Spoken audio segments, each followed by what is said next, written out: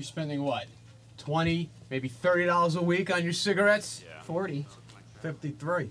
$53 a week on cigarettes. Come on, would you give somebody that much money each week to kill you? Because that's what you're doing now by paying for this so-called privilege to smoke.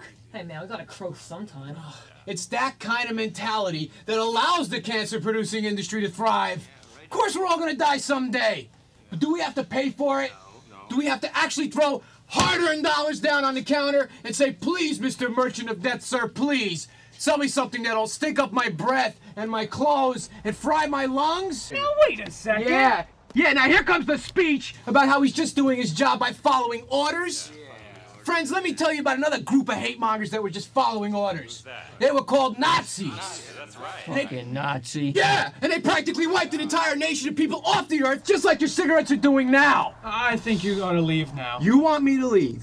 Why? Because somebody's telling it like it is? Yeah. Somebody's giving these fine people a wake-up call? No, you're loitering and causing a disturbance. I'm a disturbance? You're the disturbance, pal. You know, here, now I am a customer. I'm gonna buy some Chuli's gum. All right, I'm a customer. Engaged in a discussion with the other customers. Yeah, now shut up so I can Smoke my big speak. fat cup. Yeah, see, he's scared now. Because he sees the threat we present.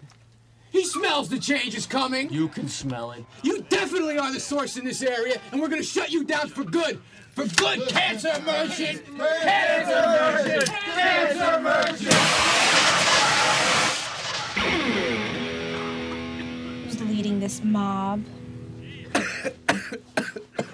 That guy. Freeze!